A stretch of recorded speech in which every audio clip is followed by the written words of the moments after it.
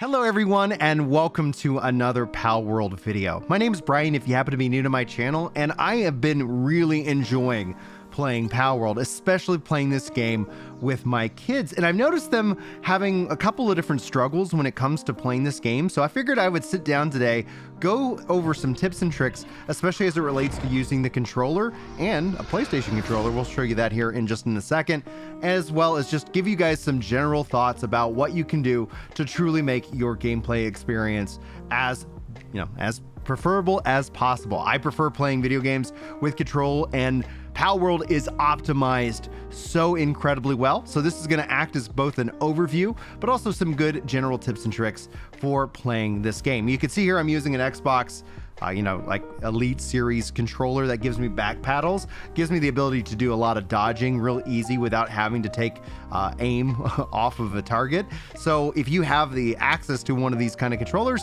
I highly recommend it. But there's a lot of different controllers that work, and this game also works in this case for PlayStation controllers. If I just go ahead and plug in my PlayStation controller, it usually takes roughly a couple seconds, and then you're ready to rock and roll. It is plug and play. However, if we pull up the settings and options, you do not have the ability to swap the different face buttons for any of these values. It's still going to use the Xbox icons and naming conventions, and as long as you understand what that translates to, you're going to be perfectly fine, and you're not going to have any kind of issue with that whatsoever. But let's go into it. Let's talk about what you can do, how to use the game and the controls the best of your ability. So first and foremost, traversal is important. I think one of the first tips that I do always want to point out, especially as it relates to my kid, figure out what kind of weapon you want.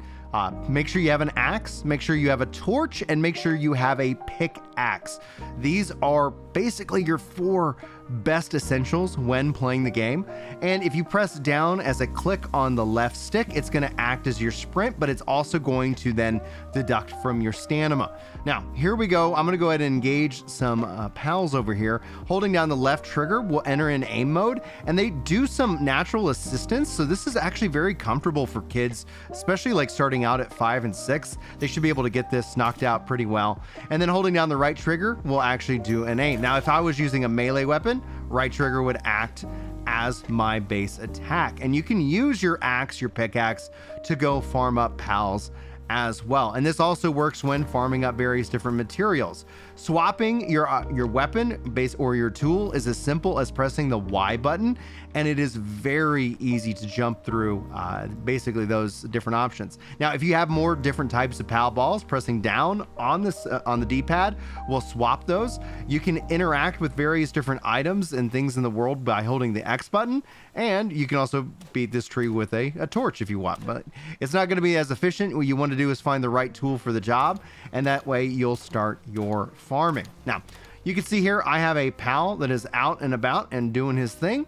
I can change that pal anytime by hitting left and right on the D-pad and then pressing left bumper to recall and summon out the pal, and that is going to go ahead and follow me around. If I want to go into building mode, I can press up on the D-pad, and then I'm going to see the various different radial menu options. It's going to tell you if I have the materials that I need, and ultimately, if I do, I can go ahead and build a various different thing out in the world.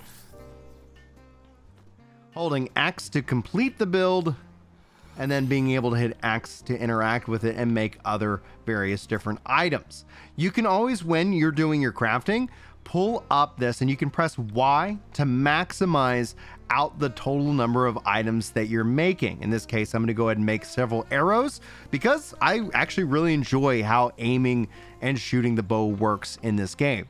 Now let's go ahead and try to catch a couple of pals out here in the wild, but if you hold down the right R3 button, you can actually bring up your pet commands: command non-attack, command focus on the same enemy, command attack aggressively, as well as various different emotes, and that's going to be how you engage with your pals in this case. Throwing the right bumper is going to be how you summon your pal ball. You want to try to get the pals to as low as possible, and also it has an advantage of if you are attacking from behind as well. It will tell you your percentage chance.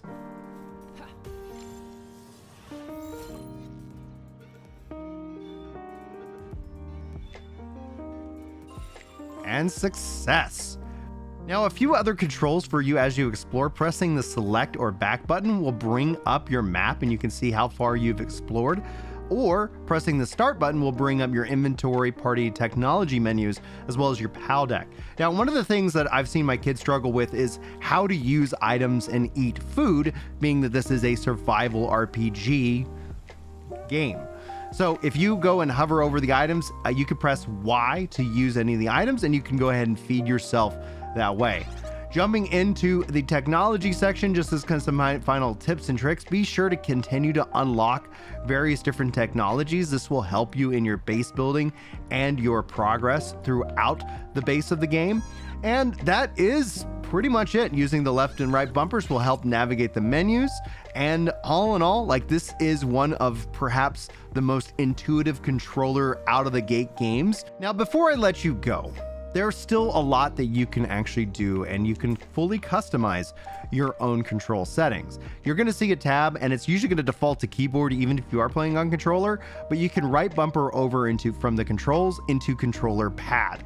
Here you'll be able to remap any of the options that you want. Let's say you want to remap your aim or your change weapon button.